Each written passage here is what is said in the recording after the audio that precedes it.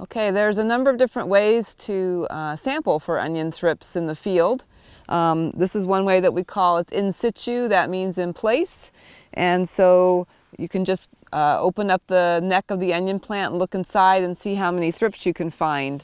The really small thrips, the early immature stages, are very small and hard to see with just the naked eye. And so it's often best to have some kind of magnification. And so just come up to the plant, look inside, use the hand lens to help you view the smaller thrips, and you can get an idea and a count of how many there are per plant.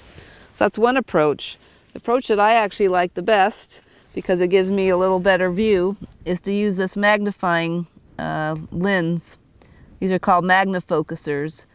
Another method that we use in research to sample onion thrip numbers on plants is to actually collect a destructive sample, that is, cut the plant and take it back to the lab where we can wash the thrips off.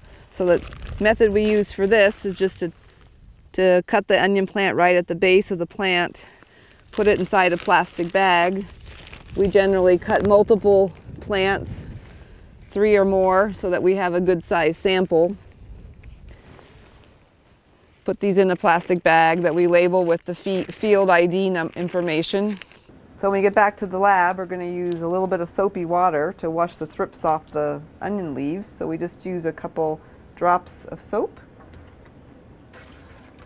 and some water, and you dump your onion plants into the bucket with the soapy water.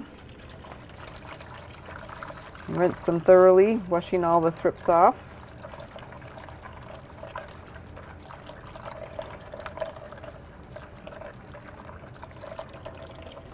And then we use the 230 mesh sieve, so a very fine mesh sieve that's going to collect the thrips on it.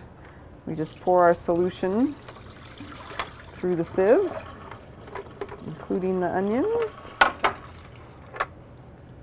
And we rinse them off.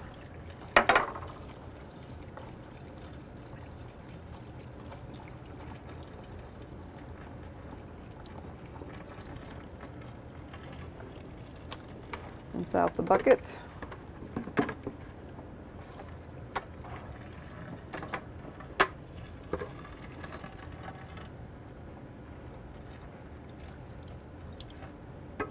Rinse the thrips down to one side of the mesh sieve.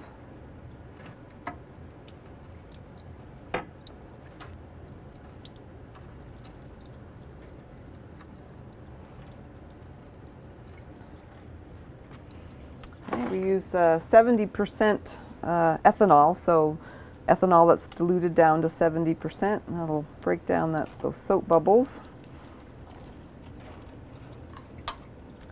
And then a small funnel, and we can wash this solution with the thrips in it into a vial.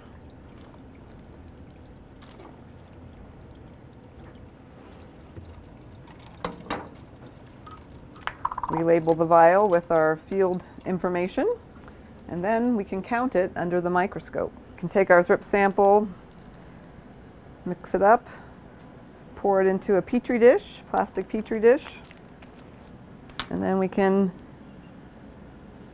look through the microscope and count the number of adult thrips and immatures, and we can distinguish the difference between onion thrips and western flower thrips by some of their key characteristics.